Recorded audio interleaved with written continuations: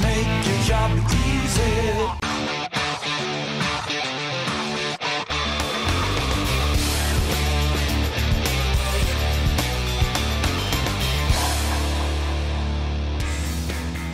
A straight 8. The Eagles' winning streak continues after a 12-point victory over the Giants in front of almost 28,000 fans at Optus Stadium. The biggest crowd of this crazy AFL season delivered a nerve-wracking ending as West Coast held off a persistent GWS outfit to complete their home run undefeated.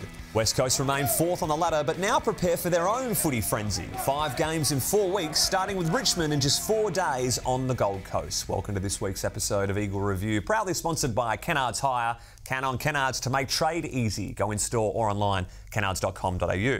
Tyson Beattie, thanks for coming back yet again. Sir Doug Nicholls round, always a very special occasion in the AFL, and Optus Stadium in West Coast did a fantastic job. You were at the ground.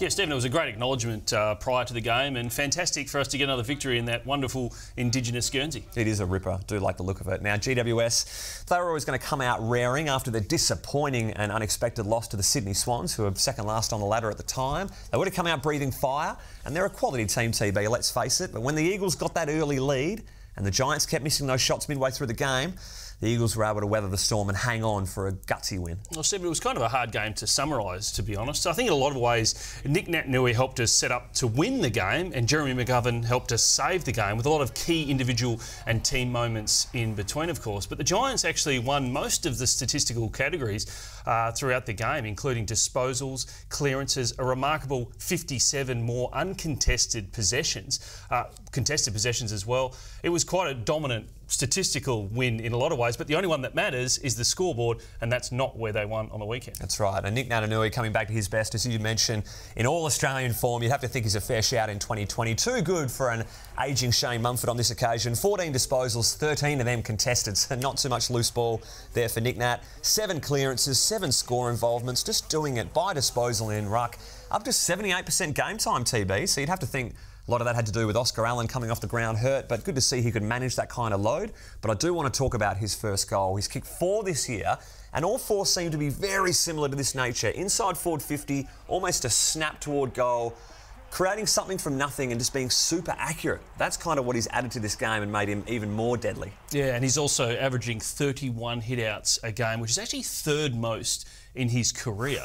Remarkable. Now, his last All-Australian, his only All-Australian was in 2012, 8 years ago. That's a big gap between nods. I wonder if there's anyone else that might have had that bit of a gap between All-Australians. Maybe Sir Swamp Thing can help us out with that. Good shout. 8 years is a long time. I can't see that happening too often, but we'd love to hear the fans out there if they have figured it out. The other, obviously, key component of this victory or major influence was Jeremy McGovern, as we mentioned at the start. He was remarkable. 18 disposals and 8 intercepts. Marks, Thumper. That is. I mean, that's a season record for 2020. Was plucking them from everywhere, including this Mark of the Year contender with a fair bit of hang time. Did the same for Spoil of the Year. Good contender there.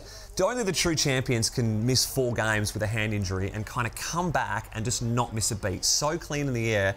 Even just at ground level, he's picking it up and spinning as clean as you like. There's a reason why he's a 4-time All-Australian, TB, and that was on full display yesterday, particularly late in the game when it really mattered.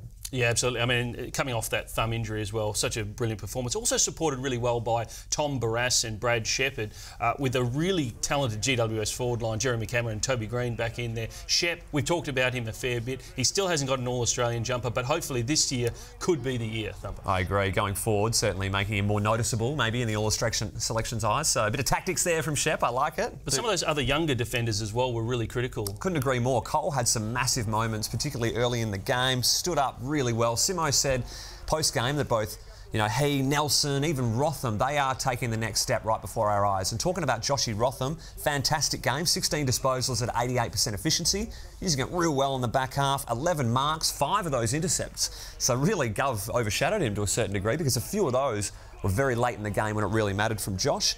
Duggan returning, just added that bit of class and polish from the back half, very noticeable. Jared Brander, who came in a couple of weeks ago. Was this his best game, you reckon? I would think so. I mean, 474 metres gained. He was moving the ball, with a lot of depth and running all over the place. 16 disposals, 5 inside 50s and a few score assists, but just love what he did ball in hand. Yeah, some really good decision-making by Brander for sure. The Giants were missing Phil Davis through a knee injury. Nick Haynes then Obviously, he had a really good first quarter, 4 intercept marks, but they were a little bit short all of a sudden. And Jack Darling had the opportunity to capitalise on that with 3 goals, 2 of them really important. This second one in the third term, when we're only 11 points up at the time, was really critical to steady the ship. Now, you've talked about Darling a little bit, his form this year. He is down on the 2018 form. He's got career lows in marks and goals, but shortened game time, of course. But this performance yesterday probably sets him up for now a good block of run over in the Queensland Hub. Those 2 goals, they were fantastic contested marks, a bit of nous and strength combined, just a great combination from Jack. Jamie Cripps assisted one of those. He had a terrific game on the weekend as well. So crafty. He had about 4 or 5 taps to advantage that were just not going to get picked up on the stat sheet, but very noticeable. Channeling his inner Nick-Nat there for a little bit.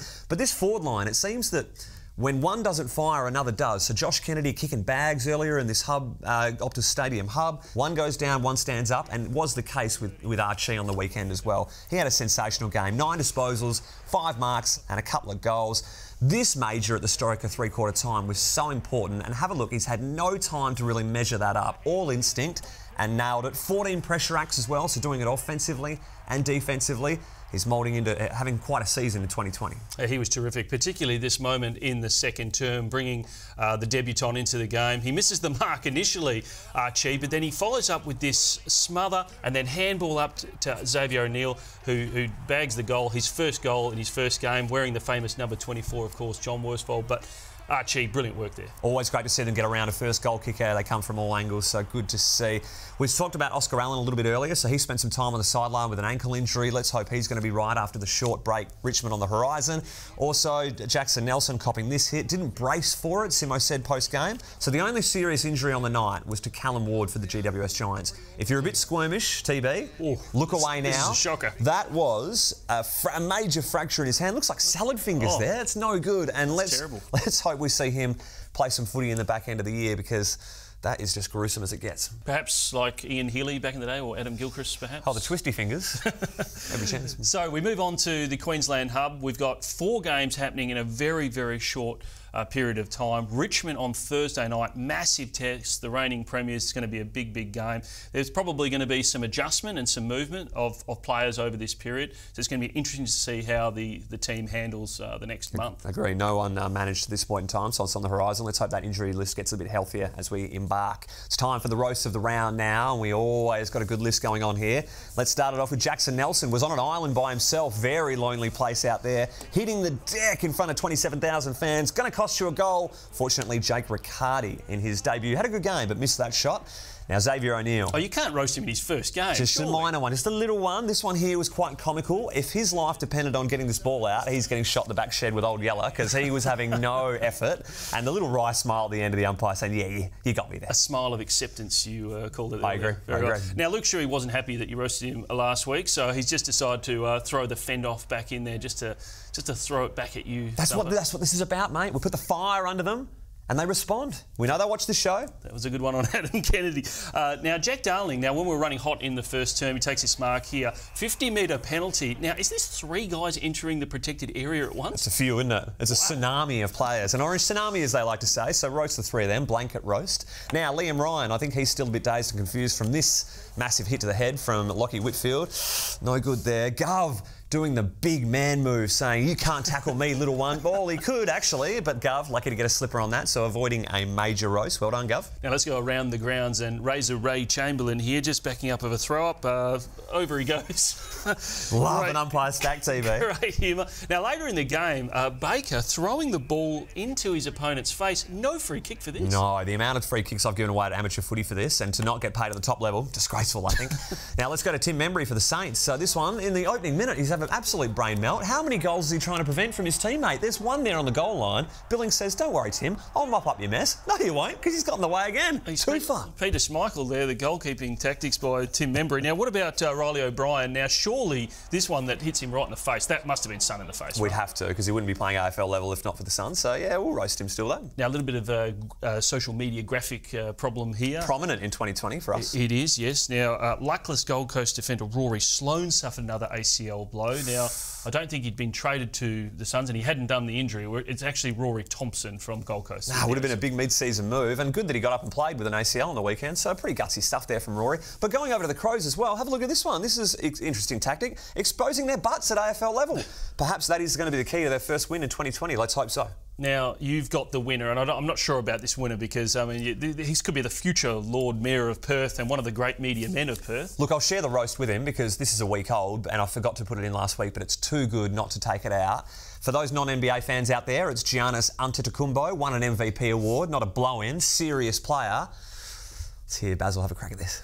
One of the NBA's biggest stars is in hot water on the eve of the playoffs. Giannis Antetokounmpo.